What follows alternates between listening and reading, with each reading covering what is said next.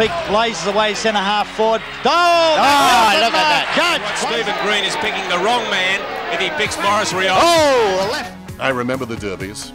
I loved going to the footy in Fremantle. It always had a sense of mystery and enterprise. And it was homegrown football, the WAFL variety, that really got the old town rocking. It was the Great Divide. It was East Fremantle and South Fremantle, two of the truly great West Australian clubs. Through the pack, goes out towards Domenico and Sewell! What a mark! Jim Sewell, don't lose the ball. And past Lacroix up towards the full forward area. Joe McKay, has he been paid that one? Kelly it is, the man. In this age of a national competition with high-flying jets across the country, Fremantle folks always did it a little differently.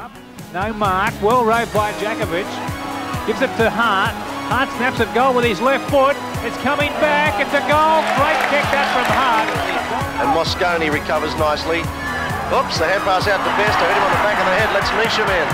Measham's left foot kick for goal is coming right around. A great goal by Jared Measham. So many of those great Bulldogs and Sharks of yesteryear not only shared a community, and for many years in Oval, many of them shared a workplace on the wharves as well.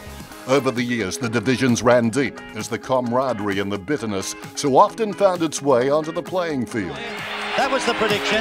Cormac hit behind the play, and the blue and whites are showing what it's all about. Peak is in there, out goes Peak.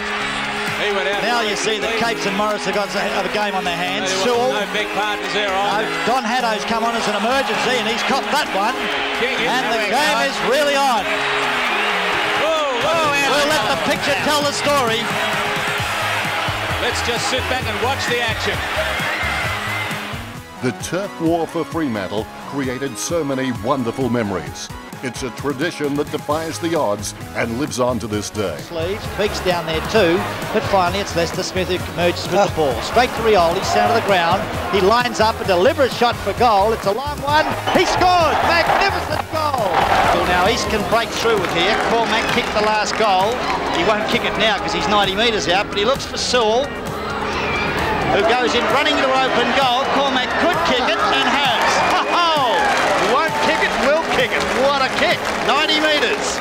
Welcome to the latest instalment of Derby Footy. It's East Fremantle and South Fremantle, Anzac Round, April 23rd. Siren, the score's a level.